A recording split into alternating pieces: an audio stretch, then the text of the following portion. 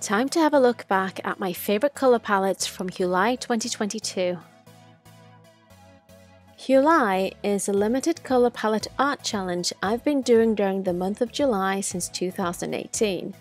The aim is to use no more than 5 colours in an image, though transparencies, layer styles and such can also be used to create colour variations.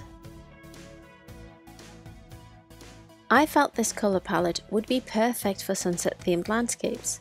Though one of the things that felt a bit foreign was that the darkest colour was a warm brown. Usually I pick a dark blue or a dark purple for the darker areas, as that creates a more natural shadow and one that feels quite cold. Though for this colour palette, I felt the warm colour really helps illustrate the warm summer day.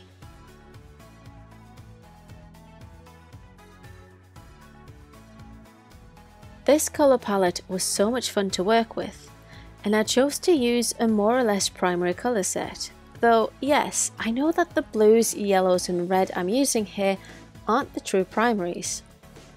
The challenge with this palette was that while there were contrasts between them, they weren't necessarily that great, and on top of that, primaries also tend to be more attention grabbing, which is why they tend to be used in books and on toys for children.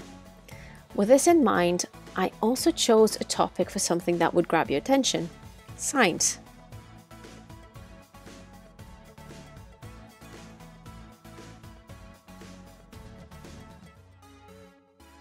This colour palette is quite cold if you look at the colour palette in full.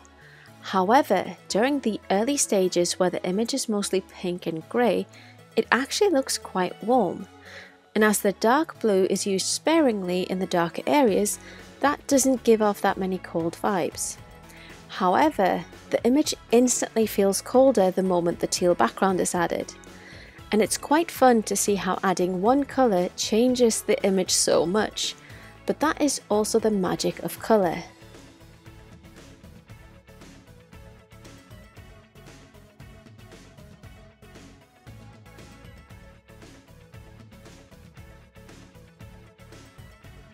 Another bright colour palette where the colours are leaning towards the primary colours.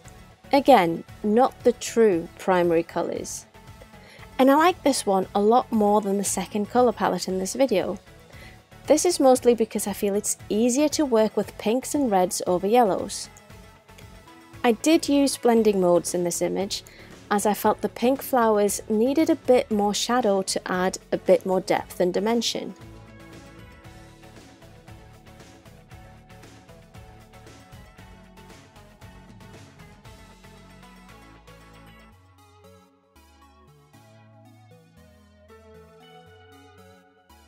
This colour palette might not be one you consider to be perfect for landscapes.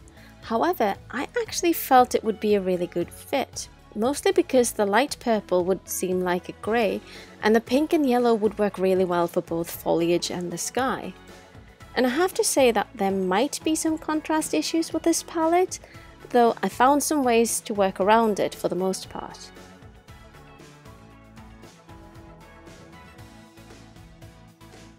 What's your favourite colour palette in this video? Let me know in the comments.